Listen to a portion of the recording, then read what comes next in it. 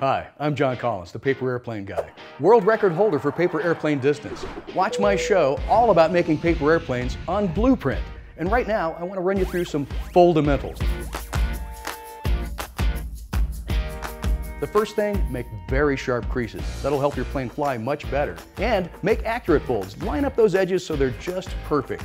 And then overall symmetry. Make one side of the plane match the other side of the plane.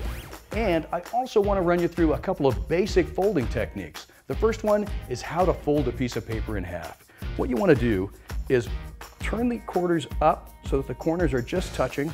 Hold that down, and then with your thumbs, reach down to the center and sweep to the outside.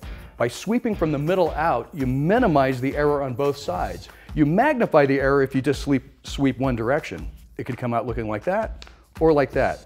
By sweeping from the center out, you get much more accurate folding. The same sort of holds true for a diagonal fold.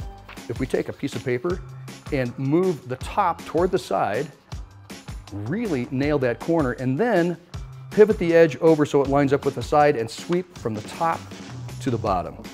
And as long as we've got one diagonal fold made, I want to show you how to make one of the most important bases in making paper airplanes. It's called a water bomb base.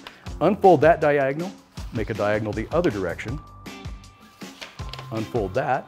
Now you've got a big X in the page. Let's flip it over. Now we're going to fold that X in half. This is a great base because very few things come together quick in origami, and this one comes together really quickly. Stand the paper up, press down in the center till it just pops, and then bring the top down, allowing the sides to come in.